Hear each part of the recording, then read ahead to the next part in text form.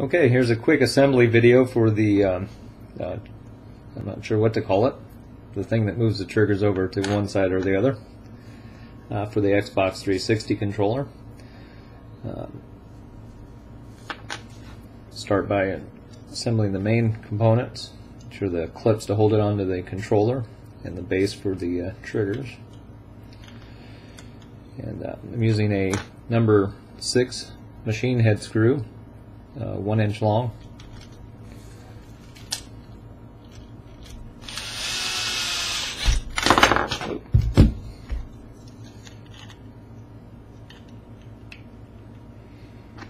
One for each side to hold this together. Go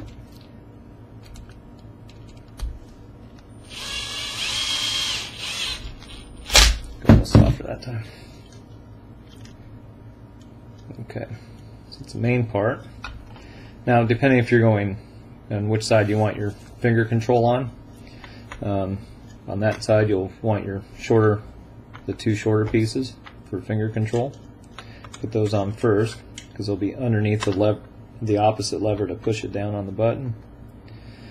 And I accidentally drilled through all 3 of these, but if you leave the center one undrilled, there'll be enough resistance to thread the bolt in there. In this case, I'll just push it in for now.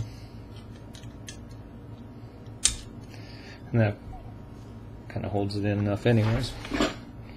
Alright, the trigger has a tapered edge. That way you get full range on the trigger. And that would be the widest part down. If you printed off the wrong one, it would look opposite and it wouldn't look right. But make sure that wide end is on the bottom. And then the normal squared off one is for the button rather than the trigger.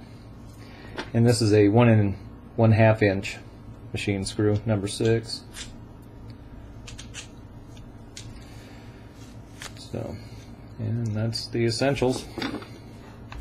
Now, just take your Xbox controller, just kind of slide up in there, get the hooks over the back. Okay, and now you've got your normal trigger, and the opposite trigger button, opposite button. And you can see trigger has full range. It's pretty sturdy too, so you can be pretty aggressive with this. And there you go. So maybe you only have 1 digit to operate the control stick, and then that kind of opens up some more options for people. There you go.